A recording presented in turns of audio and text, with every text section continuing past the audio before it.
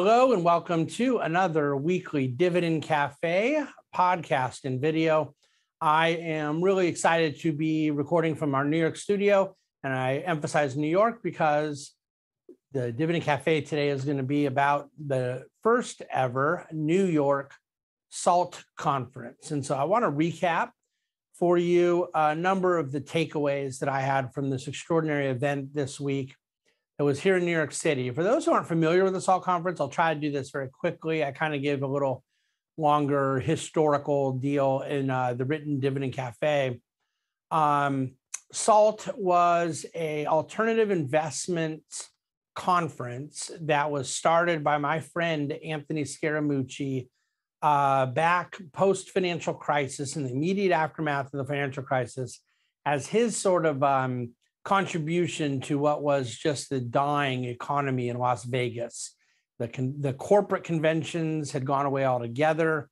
There was a sort of infamous or famous or whatever you want to call it moment where President Obama said now is not the time to be going to Las Vegas, and you took an already really hammered city and it kind of hammered it more. And so Anthony decided his part would be to bring a lot of hedge funders and money managers and folks, from New York. He was in that business, still is to this day with his hedge fund firm, and create a conference. And over the years, it grew substantially. I've attended almost every year, I think, but 1 year out in Las Vegas.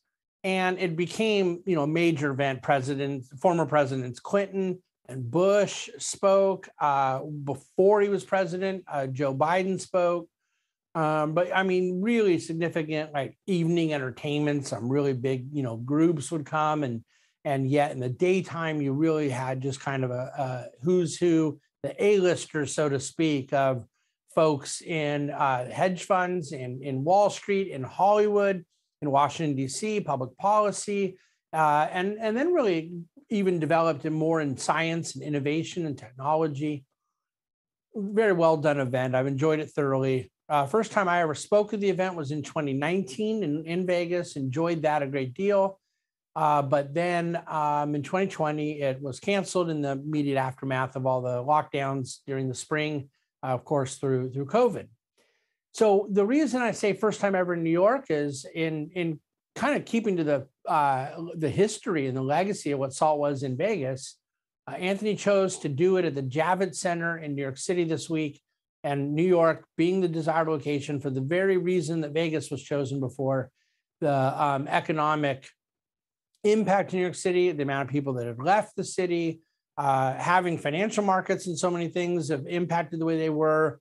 Look, it was a very tough period through COVID for much of the country, but obviously I think the epicenter will always be sort of thought of as the Big Apple. And so the kind of, I think, symbolic message about reopening, about normalization, about getting our lives back, and about the fact that we just simply cannot live our lives on a computer screen, that these things need to happen in person.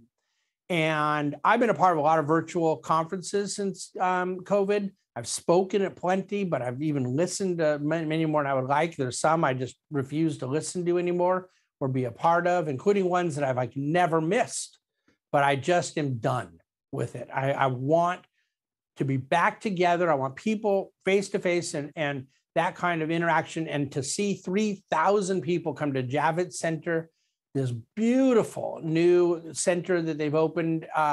It's like the new wing of the Javits Center, right on the Hudson River in New York. It was absolutely energizing. And his gamble paid off. There were just a ton of people that obviously feel the same way about this that I do. And so it was an energizing and encouraging event to be a part of, to attend. But on an investment standpoint, there are a number of things I want to be able to share with you. And so, for purposes of the podcast and the video, I want to try to edit as much as I can because I just simply can't go through everything. But there are a few takeaways that I want to spend some time on. The overall theme, I guess, there's all these different angles I could talk about. We talk about the juxtaposition of policy and markets right now. Different things with the Fed, although that was not as obsessive of a theme this week as perhaps it's been, in Bahnsen land and Dividend Cafe land and whatnot this year. A lot on crypto from some of the different conference speakers and panels that they had put together. Some A-lister type hedge fund guys who spoke and really, I think, provided incredibly valuable insights, some of which I'm allowed to share, some of which I'm not. They did some off the record stuff. But Steve Cohen, Daniel Loeb, Ray Dalio, these are some of the biggest names in that industry. And obviously, when they talk, a lot of people listen, including myself. And there was a significant amount of interest in the subject of the opportunities right now in investment markets. We know how expensive equities are. We know how low bond yields are. And where do people think there's value? And I was really taken back by the contrast of the distress opportunity, deep value, stuff that really got hammered and now could be bought for pretty cheap and potentially provide investors exposure to really outsized returns. And this has got to be the biggest difference from an investment standpoint between the 2008 moment and the 2020 moment, where the bulk of things that became deeply distressed out of COVID, it lasted in some cases for a few hours. And even in the cases of highly illiquid assets, real estate, credit, some of these more idiosyncratic things, it may have lasted a couple of weeks, where there was true deep value, dislocation in price post 2008, still in the marketplace in like 2011. 2-3 years later. And a lot of that to do with the Fed, some of the Fed's aggressive and quick actions, compressed spreads and flooded liquidity and took away a lot of it. A lot of it had to do with the nature of what was creating distress. In 2008, there was a very systemic solvency problem. And in 2020, it was much more transitory around the nature of the virus, the uncertainty of the virus, and there was a bazooka of fiscal and monetary response that came from that.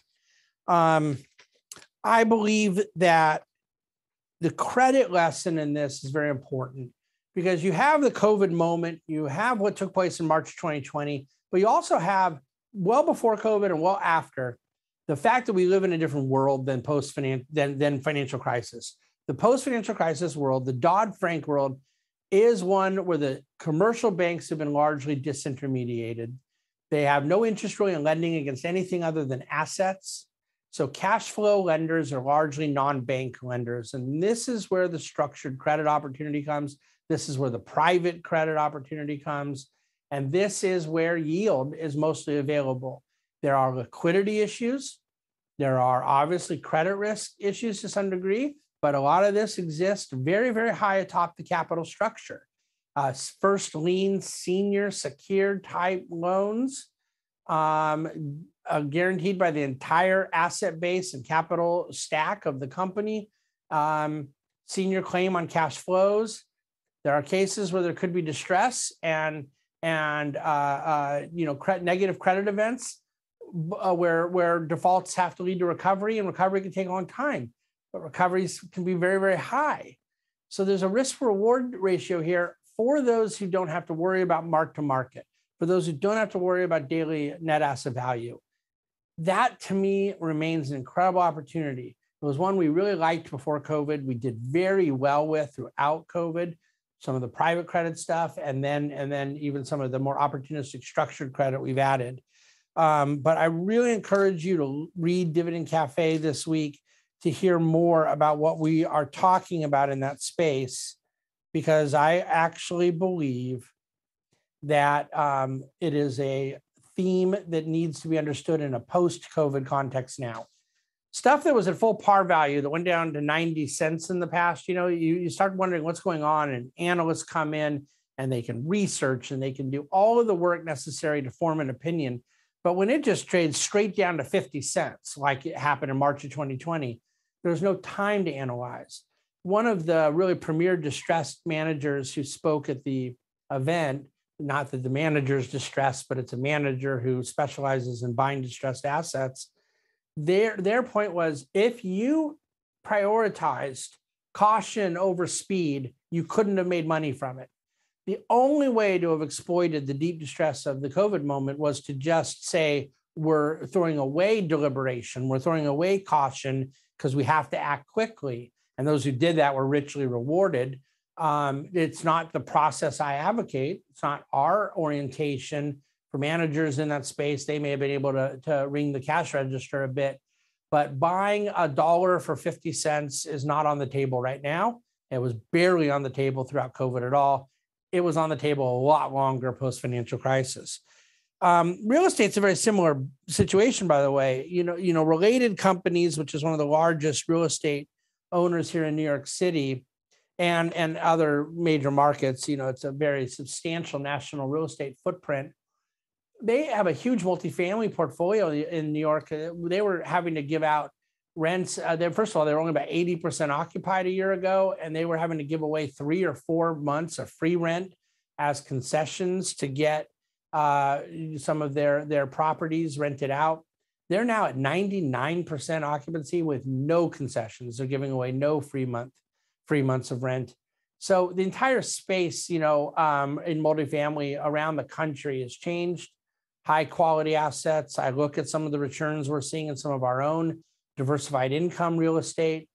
There's just a very high pay rate, very high quality assets, very good for the owner, not for the renter. Favorable supply demand, relationship, and so the real estate theme has actually been reasonably strong.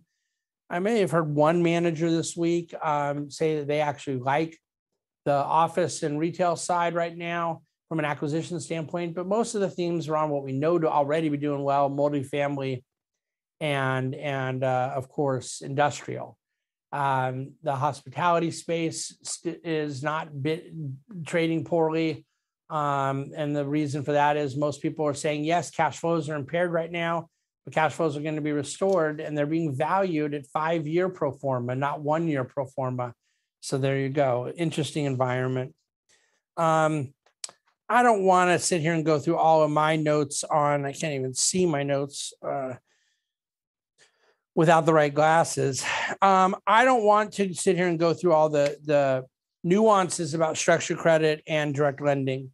I do want you to read about those nuances, but I want you to kind of just understand in a nutshell that there is not a huge theme right now in the alternative investment world trying to figure out if the S&P should be at 26 times earnings or 21 times earnings. There's not a lot of people that don't know that we're late in the cycle of equity expansion, multiple expansion. These are not index investors that I spent a few days with this week. They're looking for opportunity. They have a philosophy. They have a theme. And I felt a lot of conviction around one particular hedge funder sharing that process of we have to formulate themes that we believe are investable, but then from the themes, we then have to investigate the people, the management, the leadership, and then from there we have to execute. And that business has to execute, or that investment opportunity has to execute. So from a theme to management to execution, I think is the right path for successful investing. It's one that kind of rhymes with a lot of what we believe in and do. And when I look around the hedge fund industry, I think a lot of underperforming funds or ill-equipped funds have died. That is incredibly Darwinian space, which I think is very good for capitalism. You want failures to go away and best of breed to rise to the top. And there's a lot of forgiveness in other parts of the asset management industry that allow, in financial repression, in 0% interest rates, in heavy QE and monetary accommodation, some strategies and companies exist that otherwise wouldn't. And I'm not sure that's going to be the case for all of the next 10 years. So you see a lot of optimism from the active guys and the alpha guys and alternative guys, the hedge fund guys and gals, of course, I forgive the figure of speech, that you don't see in the passive space. You don't see in the index. And I think that's for good reason. I think there's a lot of reason to fear some of the speculative excesses that exist in markets right now. And I think there's a lot of reason to be very optimistic. where there is talent, where there is opportunity, where there is definable philosophy that is followed up with good cogent execution. So those were some of my major takeaways from this delightful experience with salt. I'm going to close you with 4 quick things. Something may pop, the various asset bubbles that may or may not exist out there, but it will not be the Fed. The Fed simply is at a point now. I'm not saying the Fed hasn't helped create the asset bubbles. You know, I believe they have. But one of the speakers this week, I think, shared some wonderful insights. The Fed can't do it. They're all in on the bubbles. That's not to say the bubbles can't burst, but it has to be another factor that bursts them, not the Fed. I shared this one already, that investment opportunity path, theme, then people, then execution. Even when the Fed does taper, this is a mathematical statement that I did not realize, although I had never thought about it, but it was pointed out to me. When they begin tapering, let's say in December, January, Q1 of next year, they will still be buying more than at the peak of the QE post-financial crisis. So yeah, tapering, meaning the level of buying is coming down. That is tightening in the sense that there's less than there was before. But the absolute level is still going to be higher than when they were increasing quantitative easing post-crisis. The central bank is not merely, and this is a line that Ray Dalio shared on the record, the central bank is not merely a buyer of debt, they are a holder. Their balance sheet is holding trillions of dollars. They are inherently invested now in downward pressure on rates. And I think this is just crucially important that we understand the reality of where central banks around the world, including our own Fed, are. And then finally, just so I can address that issue of crypto, I talk about it more in Dividend Cafe, but crypto is not an antidote to excess liquidity, which is a case a lot of folks make. It is caused by excess liquidity. The craze around a lot of the crypto space is being made possible by the excess liquidity. And yet so many believe it to be this sort of protection or immunity against excess liquidity. There's a real irony in there. So I enjoyed the conference a great deal, enjoyed sharing some of these insights with you. I do feel that the writing better captures a lot of what I wanted to share than this kind of oral repeating of some of it for the podcast and the video, but hopefully I've done my best for you. So we'll leave it there. We'll get off of the SALT conference next week. I'll actually be back in California next week, and we will have a more normal Dividend Cafe next week, and one I'll look forward to a great deal.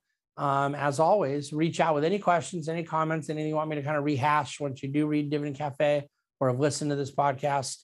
And I thank you as always for your time. Thank you for sending Dividend Cafe far and wide, rating us, giving us the stars you feel are appropriate, all that kind of stuff at your podcast player of choice. And thank you for being a part of the Dividend Cafe.